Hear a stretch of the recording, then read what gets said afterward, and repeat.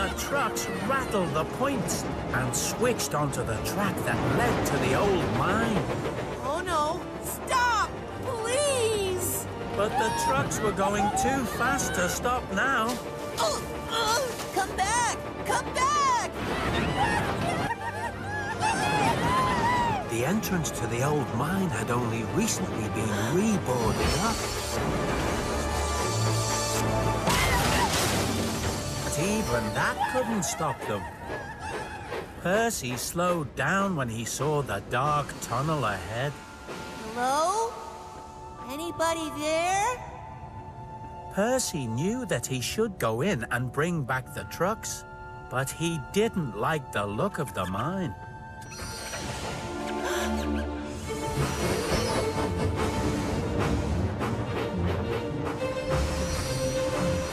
Percy was scared. He didn't know what to do. He just had to stop and think for a moment. But of course, what he thought of was... Gator! Being brave is not the same as not feeling scared.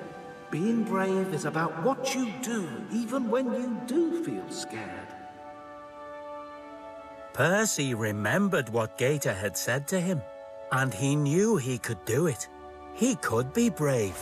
He could go into the dark tunnel. Hello? Hello, trucks? Where are you?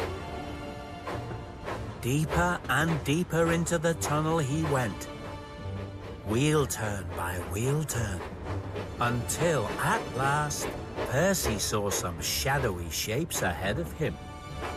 Oh, Percy! Help! Help! What's happening here? We don't like being all alone in the dark!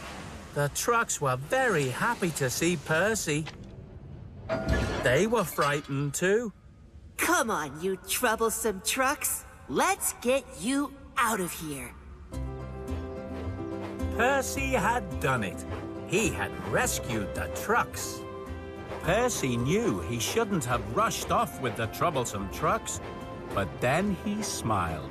He realized that it was Gator's wise words that helped him to be brave and rescue the trucks all by himself.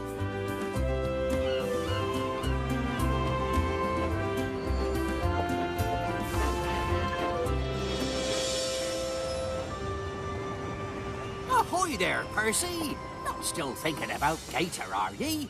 You know he only makes you sad. No, Salty. Thinking about Gator makes me happy too. I learned a lot from that engine. I'm lucky to have Gator as a friend, even if he is far away right now. Aye, Percy.